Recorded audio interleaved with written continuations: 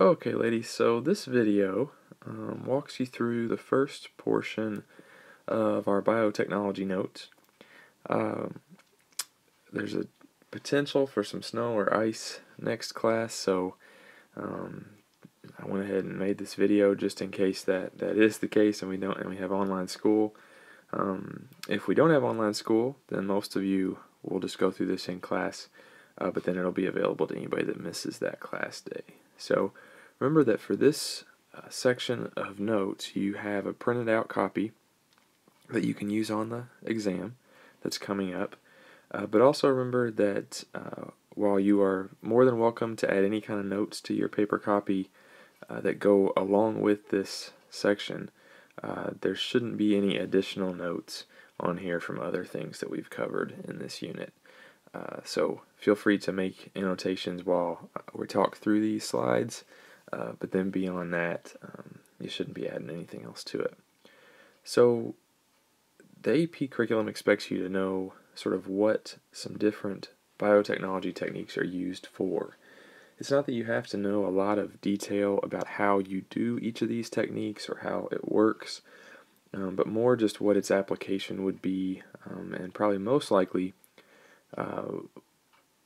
you might have a free response question that describes a laboratory experiment and involves one of these techniques. And so it's really more about being comfortable with the concept so you know what they're talking about, more so than direct questions about these things. Now, some of what you see on this first slide we'll actually be doing in class soon when we do our electrophoresis lab, and you'll get to try your hand at these things. But we won't be cloning sheep. More mean these couple things we'll be doing here pretty soon.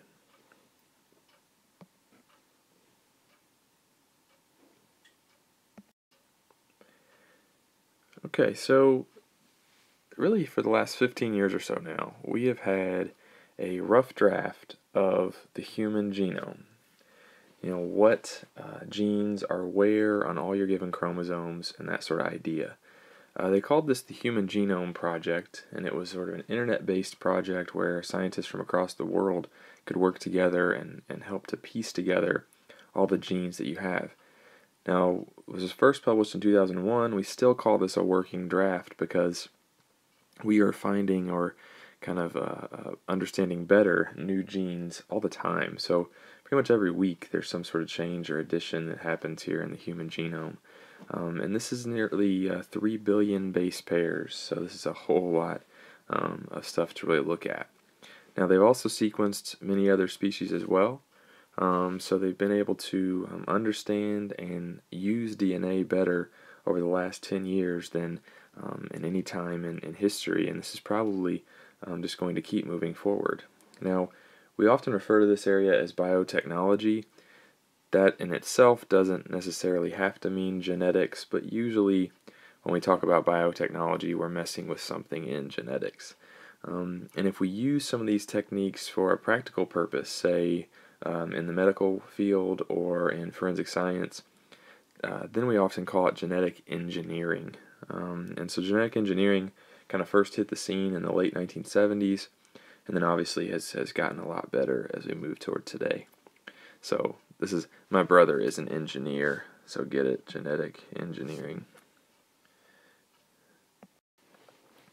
So here's sort of an outline of what we are going to run through in this section. We really want to look at, how did we go from what we learned in the 70s to what we now use today, and what are these techniques actually used for. So first thing we're going to look at is to cut and paste DNA, and this might sound a little bit familiar because this is stuff that you actually covered as freshmen. Not at much depth, but you actually did cover it as freshmen. Once we've been able to cut the DNA up, maybe piece it back together, our next goal is usually to make a bunch of copies of that DNA. And so this is called amplifying a gene or cloning a gene. And we'll look at the ways in which we do that. Then we want to be able to detect a specific DNA sequence. So if we're looking for a particular gene, how do we find that? And that's where we'll cut off here with this video.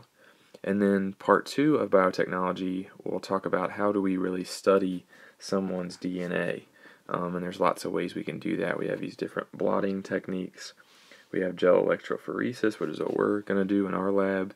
And then there's also DNA sequencing techniques to figure out the actual sequence of A's and C's and G's and T's.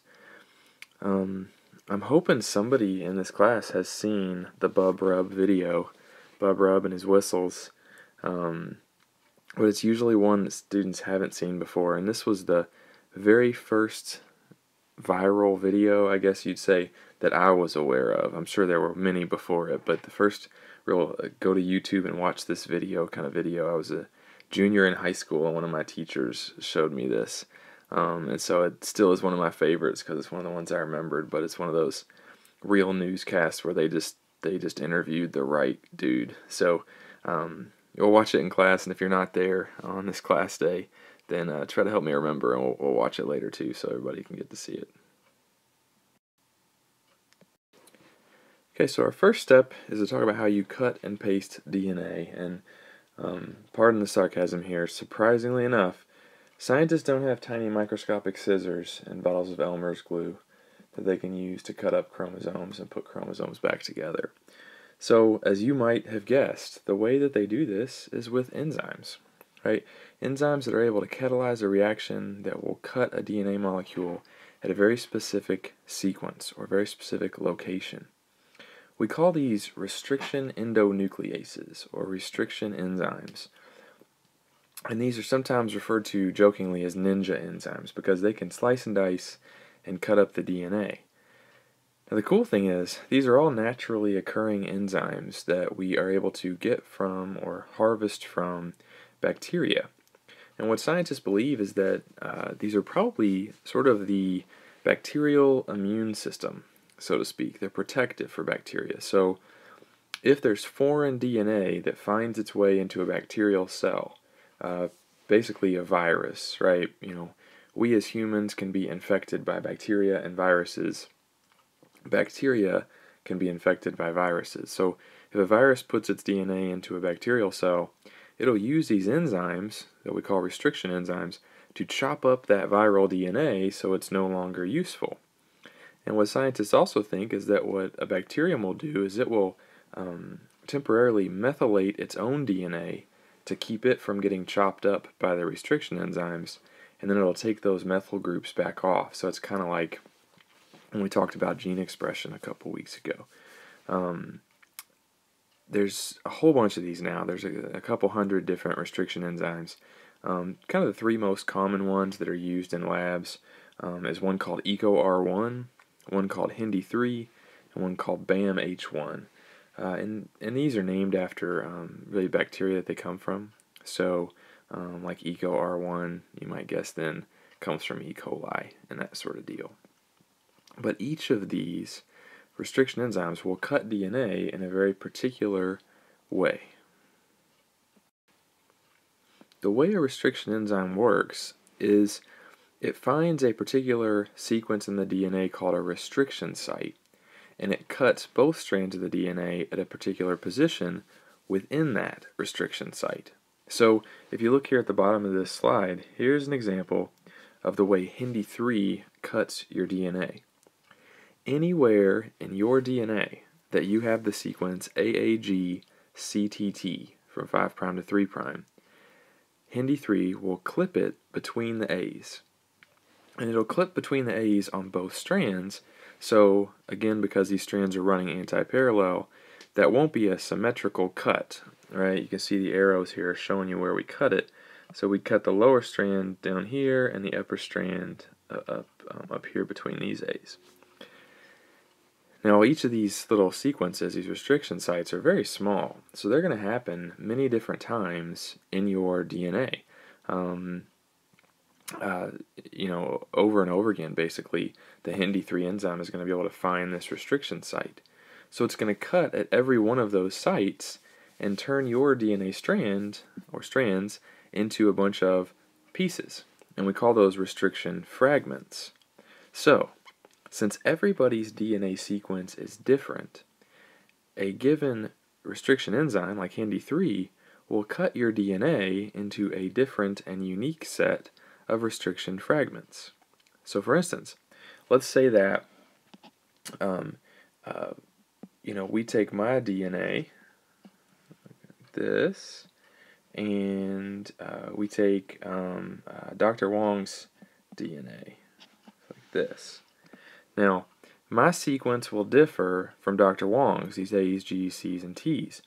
So, in my DNA, maybe Hindi 3 would find a restriction site here, and here, and here, giving my DNA 1, 2, 3, 4 different restriction fragments of those given lengths there, if we cut it up. So I guess I should just kind of erase here, and we end up with these 4 pieces. Now, if we expose Dr. Wong's DNA to the same exact restriction enzyme, Hindi 3, maybe it cuts his here and here. And that's it. That's the only place in his DNA it finds those restriction sites. That's going to give him 1, 2, 3 restriction fragments. If I split these. And those are going to be different lengths than my restriction fragments. So, we would have a different result using the same enzyme in these different people. The other cool thing is, the results are reproducible. So as long as you use the same restriction enzyme and the same DNA sample, it should always cut the same way. So if you take my DNA sample and you use Hindi 3, you should always get something that looks like this every time. Now this is really useful in forensics or in seeing if people are related to each other, and we'll get into that more in part 2 of biotechnology. Now, as you might have noticed there on the last page, and I pointed out, you don't usually get a symmetrical cut. Only when the restriction site sequence is totally symmetrical or palindromic would you get a symmetrical cut. So instead, you get this staggered cut or staggered look to the end of your DNA, and we call that a sticky end. Now, the reason we call it a sticky end is because those loose nucleotides, like this AATT that's hanging off of here, is quote-unquote sticky, right? It can readily form base pairs, hydrogen bonds, with other, single strands of DNA, maybe of the sequence TTAA. So, for example here, when EcoR1 cuts DNA, the restriction site is GAATTC, and it cuts between the G and the A. So we end up with these sticky ends, and these hydrogen bonds could form between sticky ends of various fragments. So first thing to recognize is, potentially, you could just stick right back together here where we cut it, or if another DNA sample was cut with the same restriction enzyme, therefore having the same sticky ends, we could potentially piece another DNA source into this one. Now, this pasting, and we'll see this a picture of it in a second, can occur between fragments from 2 DNA samples if we cut them with the same restriction enzyme. The sticky ends form loose bonds with each other, and then DNA ligase, remember that enzyme, can come in and actually reseal the DNA completely and make it 2 solid strands. We would call this recombinant DNA, right? Because our DNA sample has been recombined. So if we go back to my little example that I had earlier, and I had my DNA, 1, 2, 3, 4 little fragments, and we had Dr. Wong's DNA, 1, 2, 3 fragments. If we wanted to, we could take this fragment from Dr. Wong and put it right here in my DNA, producing something, if we tied it all back together, which would be my first fragment and my second fragment, but tied together, right? And my third fragment, and then this fragment from Dr. Wong, and then my fourth fragment. And again, we would then seal that whole thing back together into one strand of DNA. And we would call that recombinant DNA. And here's a little better illustration of that than what I just drew. All right, if we use that EcoR1, we can cut this original DNA right up here, and it's going to give us these sticky ends. Then we can take a fragment from another DNA source that has also been cut with EcoR1, so its sticky ends are the same. And we can place that into our original DNA that we started with. In other words, I can put a gene into a genome wherever I want to if I can control this process. And once we've done this and formed this recombinant DNA, our next step is to try to clone or amplify certain genes. If we want to focus on just this gray gene that we put in here, we want to have a bunch of copies of it. And so our next step after cutting, pasting, recombining DNA is to figure out how to amplify it. We have two options for amplifying genes. One of those is a little bit cheaper and a little bit older, and that's called in vivo cloning or in vivo amplification. In vivo meaning in the living. So in vivo amplification, we would use bacteria to multiply our gene. Now, the sort of newer way and more expensive way to do this is an automated process that we call in vitro amplification. In vitro means within the dish, meaning in a lab, right? And you don't need a living cell to do this. And this is a process called PCR, or polymerase chain reaction. Now, you guys are probably familiar with this term in vitro, which can apply to anything that happens in a lab without a living cell necessarily. And so in vitro is oftentimes now in our society, thanks to the media, is referred to in cases of in vitro fertilization, which means in a lab, right? So fertilization, taking an egg cell and sperm cell and putting them together in a lab dish or test tube versus putting them together inside of a person. But in vitro just means in a lab. So we have two ways to do it. We're going to look a lot more at the in vivo version because that's what the AP curriculum is more concerned with you understanding. So with that, we need living bacteria. And you might remember from our bacterial transformation talk that bacteria have a single circular chromosome as their basic genome, and they also have these plasmids, right? Extranuclear DNA, small circular DNA segments that can replicate separately or can incorporate into the bacterial genome. Now, what we can do is we can make plasmids. So basically, we will take a plasmid from a bacterium. I'll draw it just like this to start with. Okay, we harvest this plasmid from a bacterium. We can put a DNA gene into it and then go from there. Right? We can make this plasmid kind of what we want it to be. So let's say, this is a really weird example, but let's say I found a gene that'll cause bacteria to just randomly make popcorn. It will generate popcorn for me if I put this gene in there. So we'll call it the pop gene, or the popcorn gene. What I can do is I can take a plasmid from a bacterial cell. I can then insert the popcorn gene into that plasmid, and then I can give that plasmid back to the bacteria, and it then will have the gene for making popcorn. Now, once I've done that, we call this a cloning vector. A vector in biology being anything that can like transfer something from one to another. So, cloning vector. To do this, we need what we just talked about, restriction enzymes.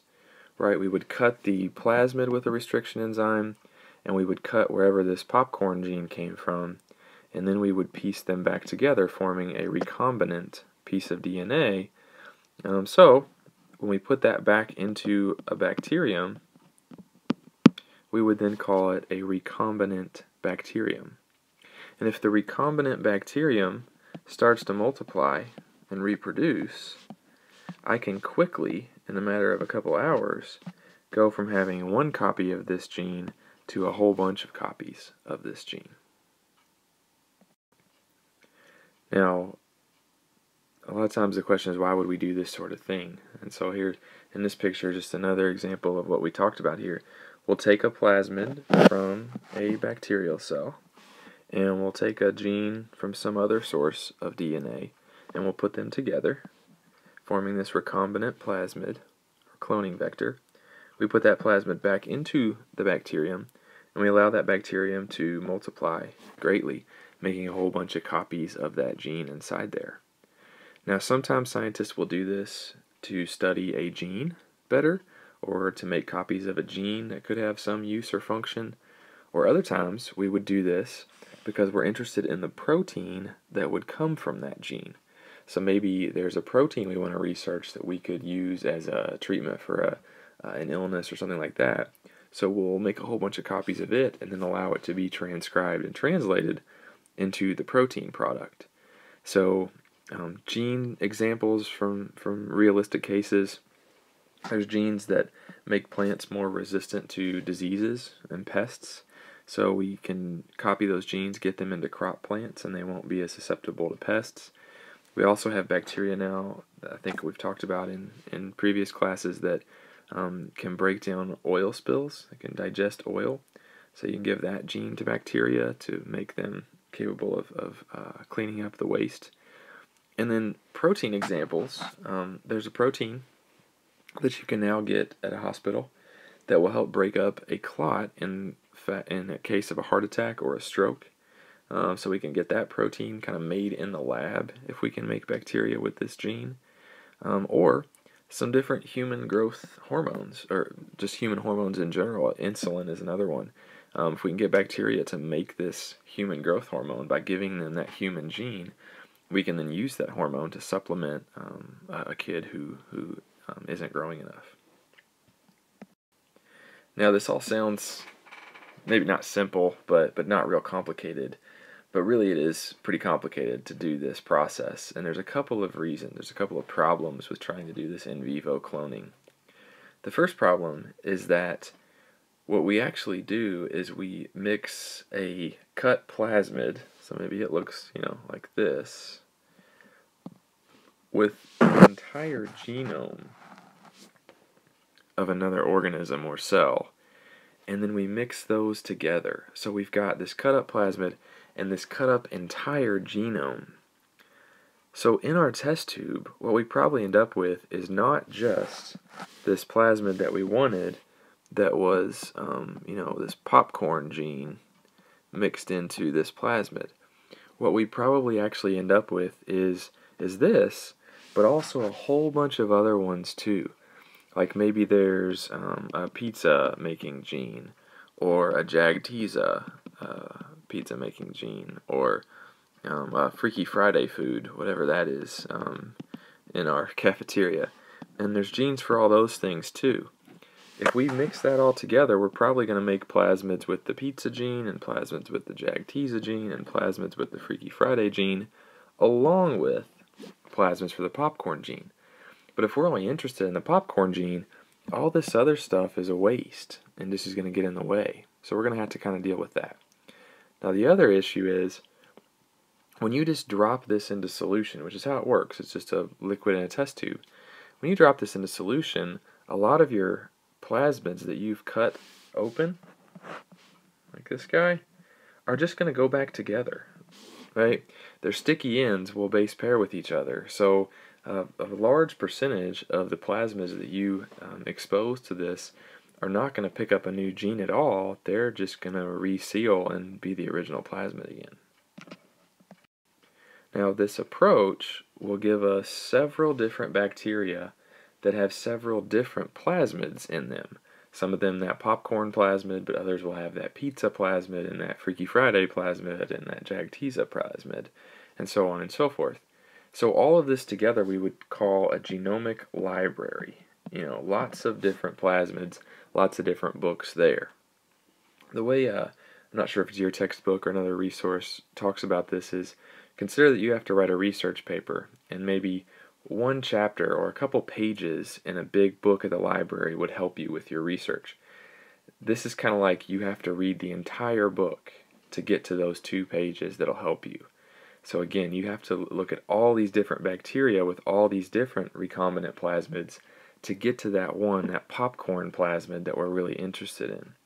So to do this, we will separate out the different bacteria through a couple different methods that you don't have to worry about, and we'll place each one into, we'll extract the DNA from each one and we'll place it into its own little well on this big plastic plate. So we'll put it in its own little kind of cubicle in this big plastic plate, and then we'll hunt for that particular sequence, that popcorn gene sequence, using a process called nucleic acid hybridization. So to kind of back up, we've cut and pasted our DNA, we've amplified it, now we want to be able to detect a certain sequence within there, and that's what nucleic acid hybridization is. Now this sounds like a big deal, but when you see hybridization, just think matching. So in other words, it's your base pairing rules, right? And that's the tool that we can use, right? If we know the nucleotides that occur in your gene, you can expose something to it that is the opposite nucleotides, right? The base pairing partners, and we'll be able to bind to it and identify it as the one that we're looking for. Here's how this works. We would expose each set of DNA, each of these potential plasmids we've made, to a little RNA or DNA strand that is complementary to the gene in question. Now this is a little bit tricky because we might not really know the DNA sequence of the gene. So for instance, the popcorn gene, right? Let's say our popcorn gene has a sequence of A, T, G, C, C. We might not really know that. I mean, if we're out to study the popcorn gene, or we haven't been able to study it yet, we might not have much to go on. So there's a couple different ways scientists can do this. Don't get too worried about the details here, but maybe they know what the protein is like, and they can figure out the amino acids, and they can work backwards using the codon table to try to figure out what its DNA sequence actually is. Or maybe there's another similar gene in nature, a popcorn gene that appears in some other species that, if it's a popcorn gene, it probably has a very similar sequence. So you might be able to kind of make some guesses or tries using another gene sequence as well. But basically what we're going to do is we're going to expose all these different samples we have to what's called a nucleic acid probe. A nucleic acid probe would be labeled with radioactivity or fluorescence, so it would fluoresce and we'd be able to see it. Maybe it would light up, we'd be able to tell where it bound. So let's say that I expose all my samples to a probe that is T, T, A, C, G, G. And I did it in red here because it'll light up, right? It'll be fluorescent. It's going to base pair with that popcorn gene, right? Because it's complementary to the popcorn gene. So the only little wells on my plate filled with all this genomic library, all these different bacteria, the only wells that have popcorn gene in them will be the ones that this fluorescent tag tags itself to, and those will be the ones that light up, and then we know which ones actually have that popcorn gene. So here's what this looks like. Again, don't worry too much about the sequence of events here, the technique used, but we've got all these plates, and in each one of these little spots on here, you would have a new, recombinant plasmid that was created when you tried to do this in vivo amplification. Then you put it in a bag, you expose it to a solution that has these radioactively labeled probes, and wherever those probes actually stick is where the sequence is complementary to it. So at the end we can kind of generate a picture, is what this last part's kind of showing you, where only that single little dot on our big plate we started with lights up.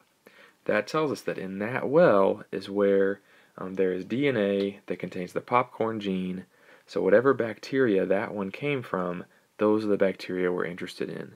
So maybe you've got these plates all numbered, every one of these wells is numbered. So at the end we can say, okay, the DNA in well number 47 is the popcorn gene. So we'll go back to our bacterial culture and our little plate in the incubator, like the lab we did. number 47, and those bacteria are the ones that we want to reproduce so that we can get a whole bunch of this popcorn gene. Now, there's actually sort of an easier and cheaper way to tell if a particular bacterium has picked up a gene, and that's observation of the phenotype. In other words, what we've done with this pGlow lab in our class. You know, a genotypic change, adding a new gene, should result in a phenotype change, and that phenotype change, depending on what it is, might be kind of visibly observable. So for instance, we had two examples of this in our pGlow lab. If the bacteria were able to take up our pGlow plasmid, they would pick up a gene for ampicillin or antibiotic resistance and a gene that would make them glow or fluoresce. So, when we have our plates of bacteria afterwards, if they can grow on an ampicillin-infused surface, and if they glow in the dark, that's evidence that those picked up the sample. So, kind of to jump back, we might not have needed to do all that nucleic acid hybridization stuff in my silly example I gave you. We might have just had to wait and seen which set of bacteria made popcorn. And whichever ones made popcorn, clearly, were the ones that picked up the popcorn gene. So sometimes this works. It's a lot easier. Other times you need that extra day of work, and you got to do nucleic acid hybridization to figure out which gene is which inside there.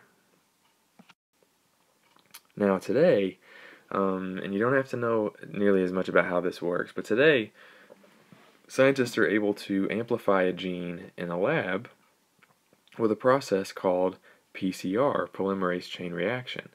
But here's what they do. It's not so much that they make a whole bunch of copies of the segment on their own. They still use bacteria. But what they do is they're able to isolate that particular gene and make a bunch of copies of it to start with, and then put that into bacteria, and they know from the start that all the bacteria carry that gene.